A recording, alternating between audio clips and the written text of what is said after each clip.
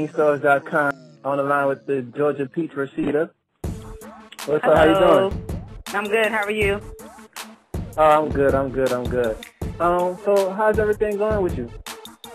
You know what? I can't complain. I'm working hard. I'm, grinding. I'm recording a new album. I'm, on the road constantly. I mean, I'm just blessed, so I can't really complain. That's what's up. You got the name for the album already? I do, but I ain't telling you. I wanted you to break it here first. All right. Well, I wanted to start off by breaking some news to you that you already know. What? You're nominated for a BET Award. Yeah, I'm so excited about that. I'm so glad to be nominated, for people to recognize me and all the hard work that I put in. And it's just a blessing. I was totally shocked when I found out. I found out through Twitter, actually. I saw it on Twitter, and I was like, huh? And then I looked on there and saw some tweets from BET, and I was like, oh, wow. Nothing but a blessing. Amazing. Congratulations on that. Thank you. All right. Yeah, your Twitter following is major too. I wanted to ask you about the mixtape because that was all over Twitter. So were you surprised by the response you got? You know what? I totally was surprised, and I had kind of been talking about it and you streaming sometimes when I was in the studio and talking about the title and it's coming. So when I finally dropped it and the initial downloads and stuff for the first day and everything went so well, I was really, really happy. And then all the feedback I was getting from people just really, really loving it. I mean, I still get hundreds of tweets a day about the mixtape, so it was just a great thing. I put 27 songs on there, so that was, me really going in doing a lot of work. So I was really, really happy about it. That's what's up. I also wanted to ask you about DT again. You were on a deal recently. Yeah. What was that experience like for you? It was great. I mean, when they initially hit and said that they wanted to do something, I was like, okay, that sounds good. I would love to.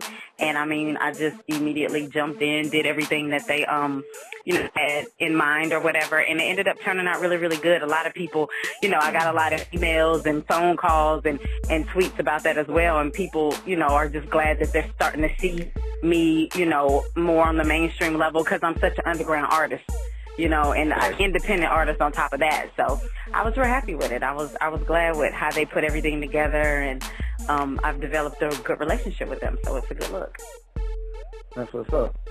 So before the award nominations and everything, what got Rasheeda into writing and rapping? What inspired you to start rapping, basically? You know what? Really, honestly, being a little girl and looking at hip-hop artists tell their stories and the way that the music made me feel when I heard certain artists, and I'm talking about even old school stuff that, was even before, my time, before, when I was really, really, really young, but just the whole style and the whole way of being able to express yourself and, talk about the things that's going on in your hood and put people up on different things and show different things. And that's what I wanted to do. I was like, I want to talk, I want to put my story out there. I want to make people feel good. I want people to feel good like how I feel when I hear certain records and heard certain music and saw certain groups and,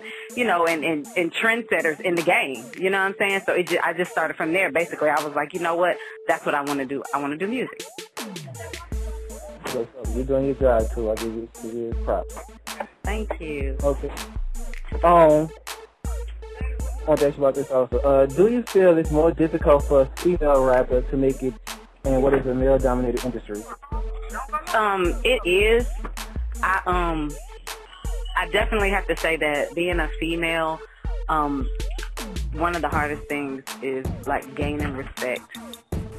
And not just from, not just a fan wise, but, if you're in a deal, record company respect, DJ respect, radio respect, getting out here and really, really, building something and trying to go down that right lane, because as females, a lot of times we have to be strategic about the things that we talk about in records. When it comes to males, they can just say pretty much whatever, and it's just like, okay, cool, yeah, we love it. That's hot. You know what I'm saying? But when it comes to females, it's just like, I don't really know. I don't really know if I'm feeling that. But one thing that I feel is really, really good right now is the look for the female is to the forefront at this point. You know what I'm saying? It's like really, really coming back. Like people are anticipating. They're wanting to hear females on records. They're wanting to see females perform. They're wanting to hear more female music out there.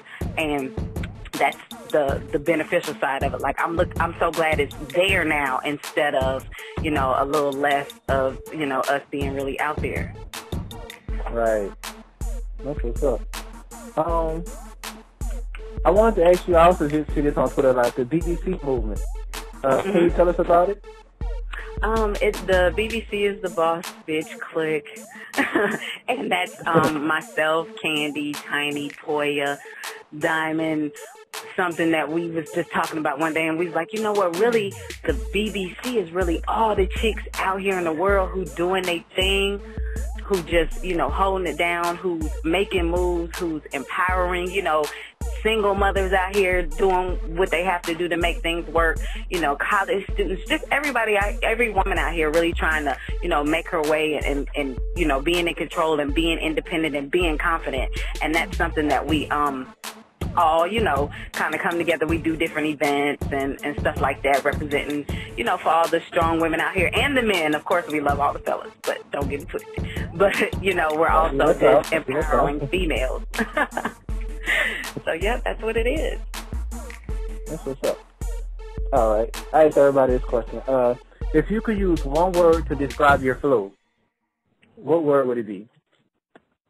You said, I'm sorry, you said one word what'd you say? I'm sorry. Describe your flow, like your rap style, basically. One word to describe my flow would be,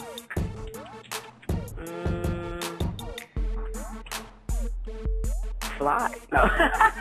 Unique. That's a good one. You know, like, I mean, really, I've always been the type of artist who did my own thing, you know, and stayed in my own lane and, you know, just created my own trends. And that's something I'm going to continue to do at a, you know, bigger scale as things continue to go on for me. Easy. That's what's up. All right. So everybody looking for you online, you want to shout out your Twitter, MySpace, anything for them to find you? Of course. Please follow me on Twitter. I am at Rasheeda da Ga Peach. It's RASHEEDAGAPEACH. And also, come to my YouTube page and subscribe. My YouTube is youtube.com/DLO117. That's DLO117. And what else? I do have a MySpace as well. It's myspace.com/Rasheeda da Ga Peach. And that's about it. All right, cool. Well, I just want to tell you, I'm really excited about this interview. I sprayed vodka in my mouth and everything, so I could be right there. So just to make sure I wasn't smelling through the phone, right? Just to make sure.